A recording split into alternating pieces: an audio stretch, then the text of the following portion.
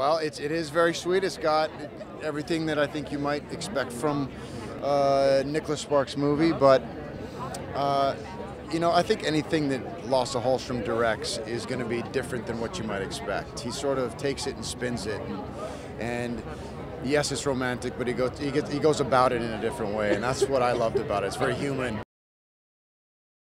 Perfect day night movie. It's everything that I think a Nicholas Sparks fan wants to see.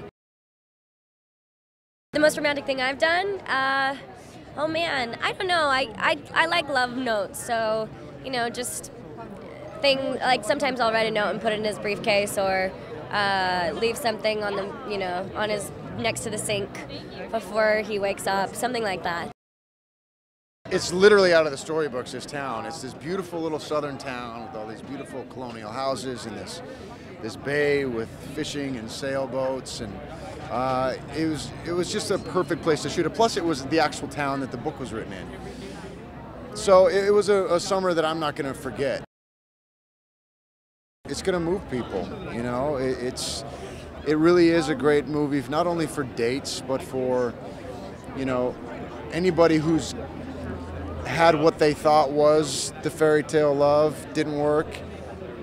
There is a chance at another go-around. All about second chances.